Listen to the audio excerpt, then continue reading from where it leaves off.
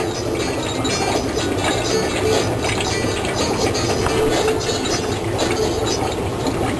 our GeoQuiz today, we're focusing on one of the international offshoots of the Occupy Wall Street movement.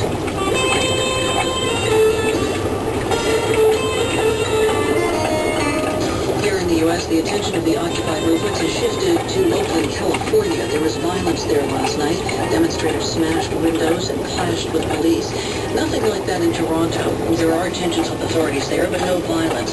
One thing protesters in Toronto are worried about is the cold. They've been camping out in the city park since mid-October. Now, that park is named after the Anglican Cathedral that's right next to it. You name the park. We'll be back later in the program to tell you about one unusual way that protesters are preparing for winter, and we'll have the answer too.